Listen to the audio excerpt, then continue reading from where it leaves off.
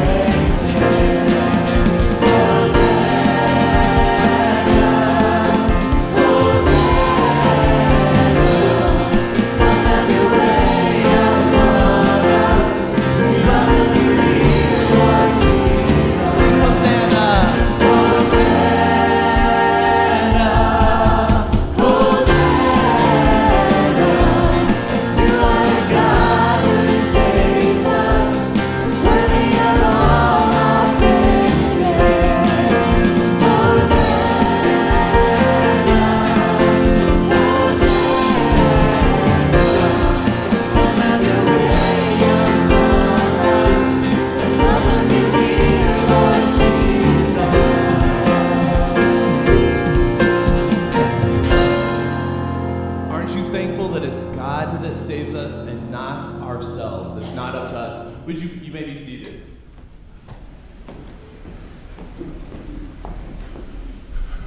Good morning, everyone. Welcome to Calvary. It's good to have you here. For those of you who are visiting with us, it's good to have you. In the back of the pew in front of you is a visitor's card. We'd ask that you'd fill it out. And after the service, if you're to take it back to the visitor center, you have the opportunity to meet Sydney and Pastor. And we have a free gift for you, a CD with all of our the praise and worship music that we sing here. That's yours as a free gift, so we want to encourage you to do that. Just a couple of announcements. There is still a need for some assistance in our special needs class, and if you're able to help with that, a class that we are offering during the morning worship service and during the ABF hour for those who have children or young people that have special needs and they're not able to sit in the service here. The whole idea is to just provide them with the special assistance they need while incorporating them into regular services, regular Sunday school class. But when the special needs arise, we have a place for them to go. So if you can help with that, or if you're interested in helping that, would you please see either Matt Hareen or contact the church office, and we'll be happy to get you connected with the people you need to get connected with. I want to remind everyone of our dinner on the grounds after ABF today, going up to the Acres. If you forgot about it, I'm sure there's probably going to be enough stuff there. We want to encourage you to come. Also a reminder that there is no evening service tonight. So we would encourage you to enjoy the day and encourage you to relax and have a good time with your family. Other announcements, just very quickly. You'll see the one in there about the youth ministry basketball camp. This coming Wednesday is our last soccer camp, and then there'll be a week off where we'll be doing something special. Pastor Mel will be doing something special, and then we'll be starting basketball camp. So if you're interested in helping with that, we want to encourage you to get involved in there as well. I believe that's all the announcements I need to touch on right now, and just want to encourage you to be in prayer for the church. I was reading this morning in Luke chapter 7. It's interesting, John the Baptist is in prison. You remember Jesus said that there was no one like him, that he was a prophet amongst prophets. He was the prophet. And he was the one that came and told everybody about who Jesus is and about this coming Messiah and this coming Savior. And he finds himself in prison. He was having a bad day. And when he's in prison, he had people that were bringing reports to him of the things that Jesus was doing. And John at one point said, you know what? Go and ask him if he's really the promised one, if he's really the Messiah. And Jesus, interesting thing, Jesus never answered the question. All he said to John was this, said to the messenger was this: go back and tell John that the blind see, the deaf hear, those who are lepers have been cleansed. And the messenger went back to John with that, and John was encouraged. I don't know what your day's like. I don't know what you're going through. I don't know how difficult your time is right now. But what I want to encourage you to do is to do the exact same thing that Jesus, in his words, encouraged John the Baptist to do. That's to look back and say, you know what, I've seen God's faithfulness all along, and I have no reason to believe that he's not going to be faithful today.